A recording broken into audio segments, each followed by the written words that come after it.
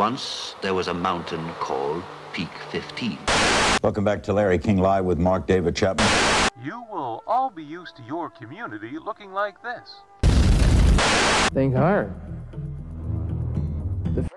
Damn it, everything on TV sucks. Yeah, this sucks. Maybe we should, get another TV. Shut up, buttwad. I'm trying to watch this crap.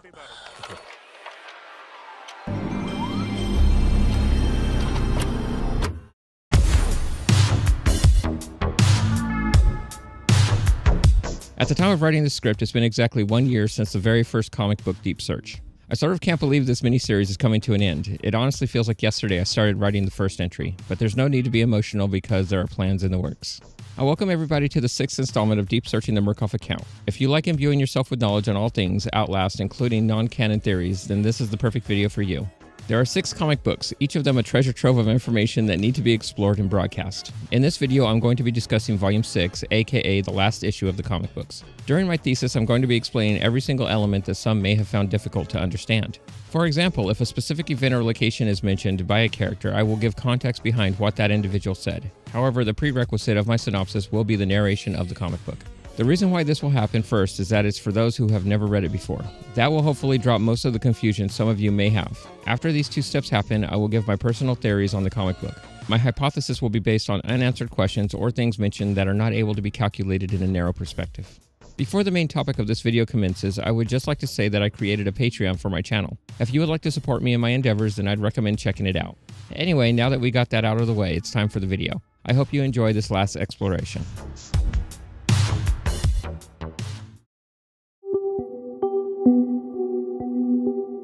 The transnational Murkoff Corporation tirelessly pushes the frontier of scientific research and development. Partnering with the greatest minds of tomorrow, Murkoff expands the reach of every branch of scientific inquiry, including gene therapy, behavioral psychology, information technology, and medicine. In the event of mistake or oversight, the Murkoff Insurance Mitigation Department comes in to minimize economic fallout. Mitigation officers are damage control. They are not here to save lives or help people. They are here to make sure it doesn't cost the company any more than it has to.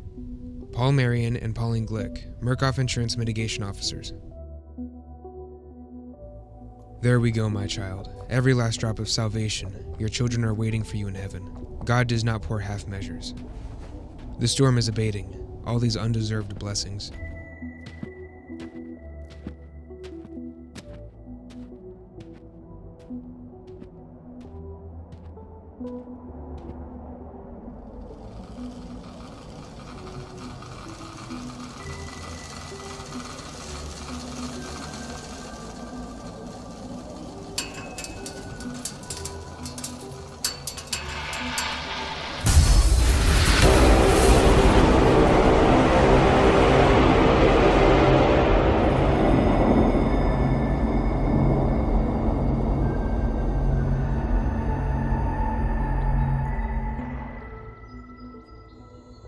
Seven hours later.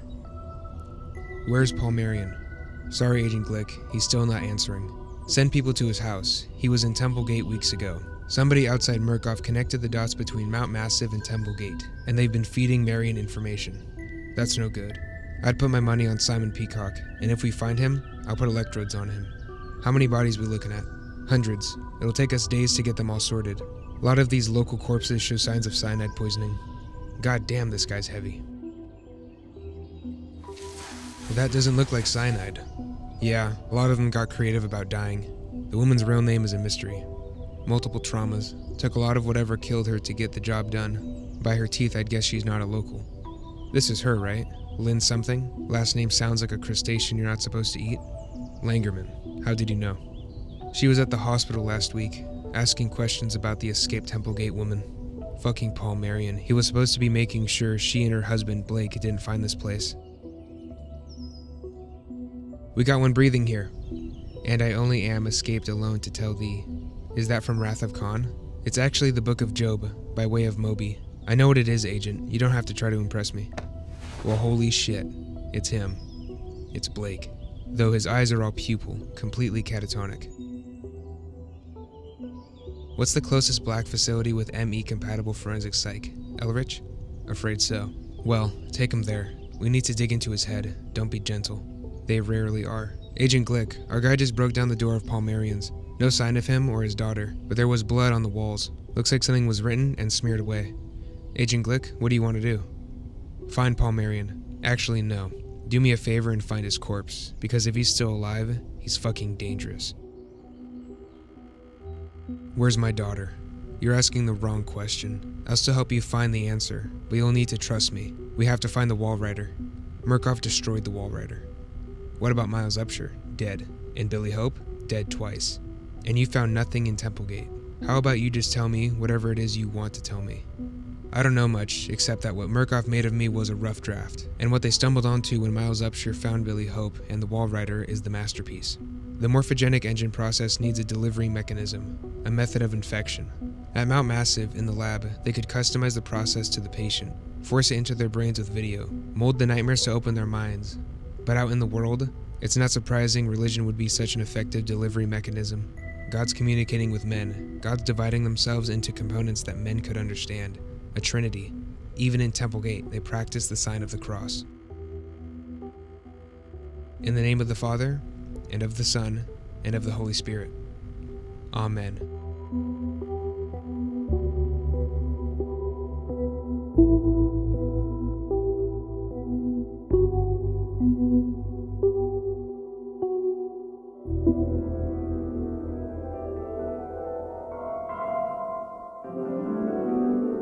Before I start deep searching, I would just like to say that I already discussed all the implications of page 2. In all of the comic books, page 2 is the exact same. Anyway, let's get on with the research.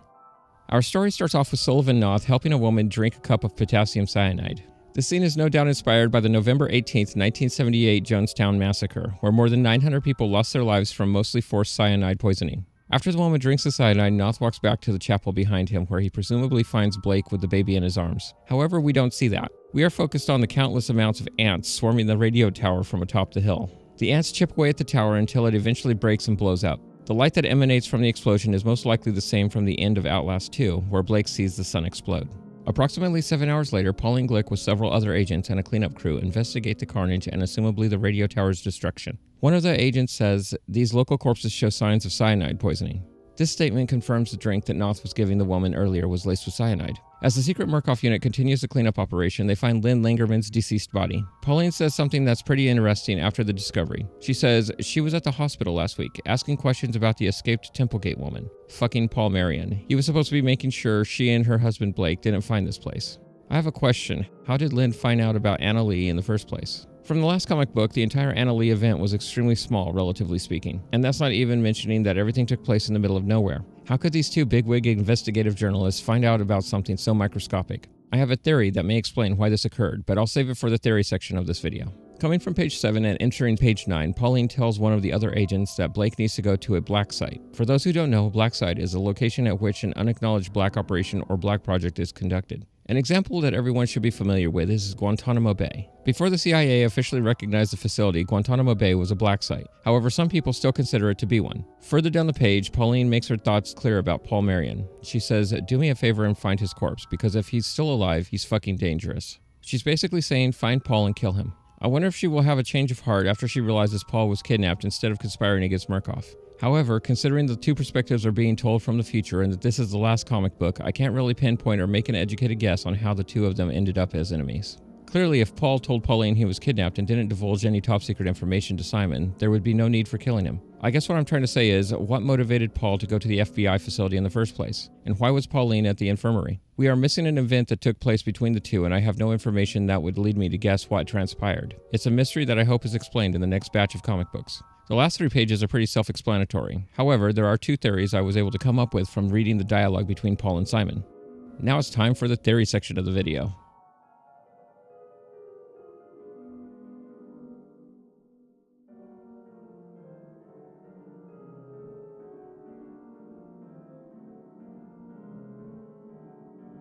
While reading this issue, I came to a small epiphany at the end of page 7. On the 5th panel of said page, Pauline says, fucking Paul Marion, he was supposed to be making sure she and her husband Blake didn't find this place. Obviously, we can assume the reason why Paul slacked off his responsibility was because he was kidnapped by Simon Peacock, which could have made it easier for Lynn and Blake to discover the murder cover-up. It seems pretty open and shut. However, considering Lynn and Blake discovered the Anna Lee incident with no such ease, even though the event took place in the middle of bumfuck nowhere, who's to say Paul didn't tip the duo off, just like how Wayland Park tipped off Miles Upshur. No evidence exists, however, it wouldn't have been unrealistic for his character to do. Judging from past comics, Paul isn't enamored with the fact that he silences people to cover up loose ends. Let's also take into consideration that Paul Marion is technically a whistleblower. He's at the FBI on-site hospital divulging top-secret information to a government agent. Even though we're lacking information between his kidnapping and present events, it shows that his conscience is still dominant. Knowing that he was one of the reasons why a pregnant woman was murdered might have consumed him with guilt, and this would have led him to secretly tip off the investigative journalists. If this is the truth, then Paul Marion was the catalyst that thrusted Outlast 2 into a bona fide reality.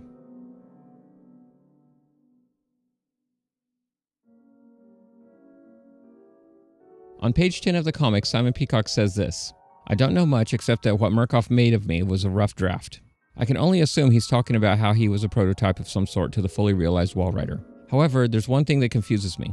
As we know from issue 4, Simon used to work for Murkoff until he leaked confidential information to the public. Why would a Murkoff employee be experimented on? You could say after leaking the information, Simon was kidnapped, just like Wayland. But that's not possible because on page 11 of issue 4, Paul makes it clear that after leaking the information, Simon vanished entirely. He would have had to have been experimented on prior to the leaks. Maybe Simon actually volunteered to participate in Project Walrider, and after becoming horribly disfigured, he decided to leak the confidential information. But that's almost incomprehensible. Simon must have witnessed what the experimentation does to people, so it doesn't make sense that he would volunteer for something so dangerous. And that's not even mentioning that inmates were being experimented on, so there would be no need to work on a staff member. No matter how much I think about it, I can't make sense of how Simon would have participated in the project. Maybe when future comics come out, more information will be released on what his past life at Murkoff looked like.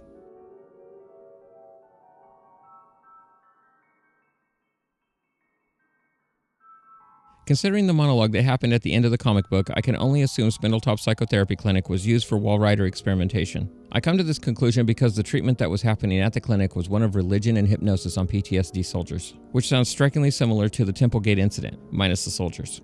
What if before Templegate, Murkoff used Spindletop to further the progress on Project Walrider? It just seems too perfect not to be the case. Luckily, I even have some evidence for my claim. It's revealed that Jeremy Blair actually purchased a psychotherapy clinic. Let me say that again in different words. The head of the Mount Massive facility purchased a psychotherapy clinic that helps PTSD-ridden soldiers by utilizing religion and hypnosis. If that's not enough for you, Chris Walker is literally a byproduct of the experimentation at Spindletop. Everything just seems to fit into place.